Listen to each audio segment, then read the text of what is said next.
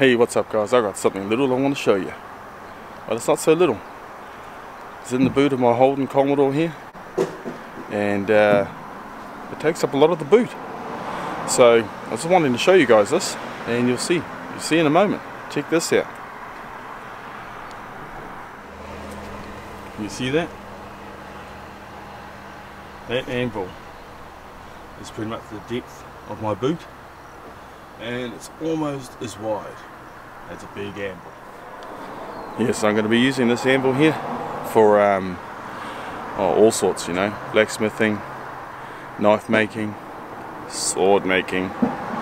Yeah, the length from the tip of the horn to the other end of the anvil is nearly 1 meter. Cool, eh? This anvil here, a friend of mine's coming over. He's bringing an engine lift over because we can't lift it out of the boot without possibly breaking stuff, you know. There's plastic trim here, it's not so good. So this anvil here, it weighs 378 pounds, 171 kilos. Not bad, eh? So yeah, it's my anvil.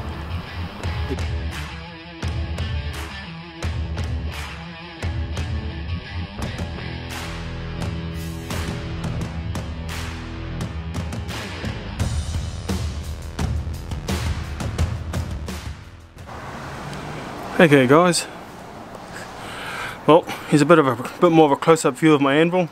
There's Wilkinson's, Queen's Dudley, some other letters, some other wording down there, really hard to make out.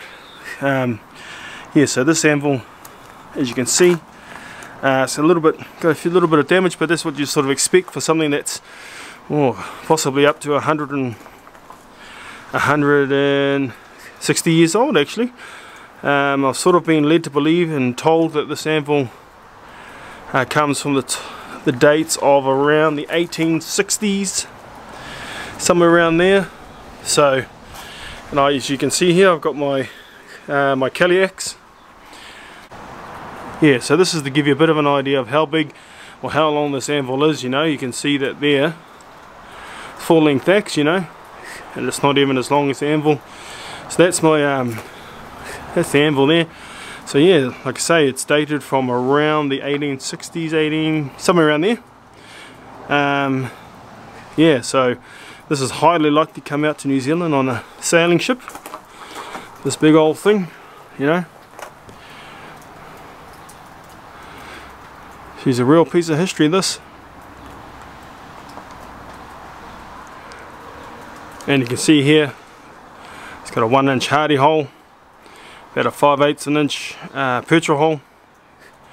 The surface is actually pretty good. There's a couple of marks you can see just there, but it's not bad considering its age. The horn's in really good nick still. Yeah, so you know, like you can see there's definite damage on this side, but you know, I can live with that. I can get it fixed, but the likelihood is I won't. I'm going to stick with it being original. And as you can see here, the height of the anvil, I measured it just before, is 15 inches from top to bottom. The length is just over 3 feet. So yeah, it's pretty long. It's got a good length to it. You can sort of see there's a slight bow in it. Not much though for its age. But yeah, so I'm pretty happy with it. I picked this up from a guy down south of Hamilton here in New Zealand. So he sort of couldn't use it anymore, couldn't do blacksmithing anymore, so sold it off and I got it. Okay guys, I've just spun the anvil around. So we can have a good look at this side here. It's in pretty good shape, eh? Look at this edge here. This edge here is pretty good still. You know, very usable still. She's in good nick still.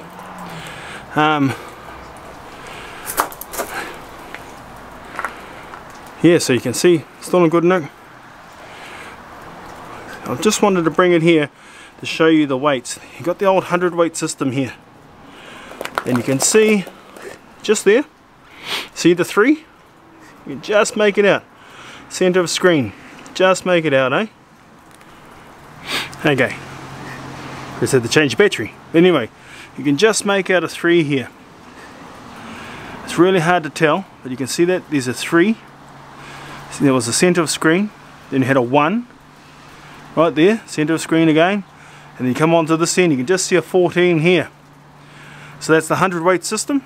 So 3, 1 and 14. The 3, you can see it quite clearly there, 3.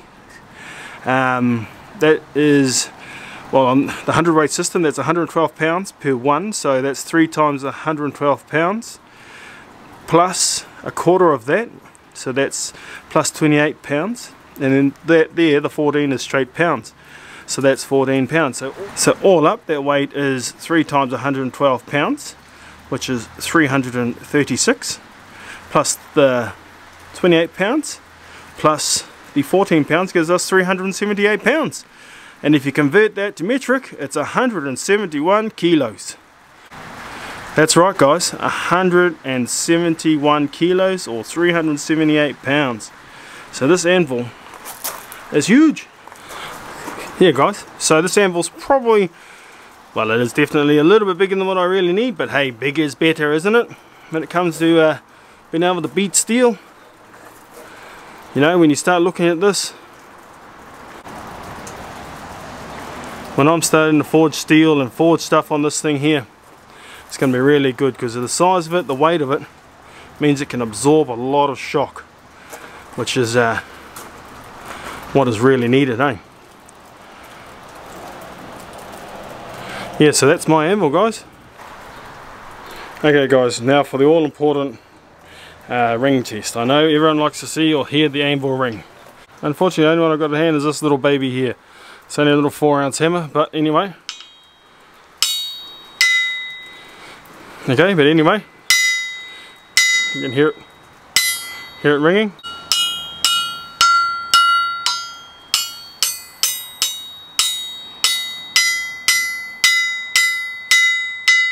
There's a fair old bounce there. Okay guys, I know you're going to want to see the drop test with the steel ball bearing. And here's the steel ball bearing. This is probably a 1-inch steel ball bearing here. And we'll see how it goes, eh? Okay guys. Here we are, we'll try the drop test again from about, what's that? 18 inches above the anvil. Whoa. And it almost returns up to my hand. You can see that that's a pretty good drop test. Look at that. It's pretty responsive. So you can see that that ball works really well. Just to give a little history lesson on this. Yeah guys, so just sort of going off the fact that it's of its age and where it sort of I got it from and that sort of thing. It's quite possible that this anvil did get used, or was used, or I'll just say it's possible that it was used, eh? Let's just say it was possible that it was used in the New Zealand War era. You know, she's a beast. Okay guys, this knife here is a replica knife made by Sword here in New Zealand. And it's a replica of the Von Tempsky Bowie that was made for Von Tempsky's men back in the 1860s. They were the forest rangers here and they fought in the New Zealand wars.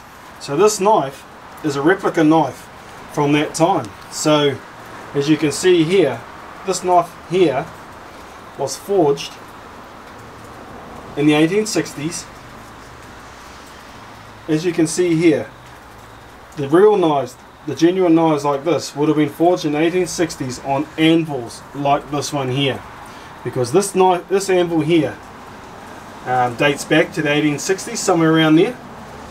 So here's an example of what was possibly forged on an anvil like this. And this anvil came from an area where some of the forest rangers were active. So it's quite possible that this anvil was used with the real deal knives to repair them, to fix them, to change them, because the soldiers did change them up to however they wanted to change them. So yeah, so this knife here is a good example actually of it's a real piece of New Zealand history, and they're made by Sword Knives here in Waiuku in New Zealand, which is in South Auckland. Righto. So there you go, folks. There's a nice piece of history to show you this knife here. Yeah. Righto. Okay guys, so that's my anvil. I'm going to be using it for a lot of good stuff. Yeah, so I'm going to be making knives. May even make one very similar to this, like a Von Temsky. I'll say similar because Sword makes these, so similar. Okay guys, so I may also try and forge axes as well.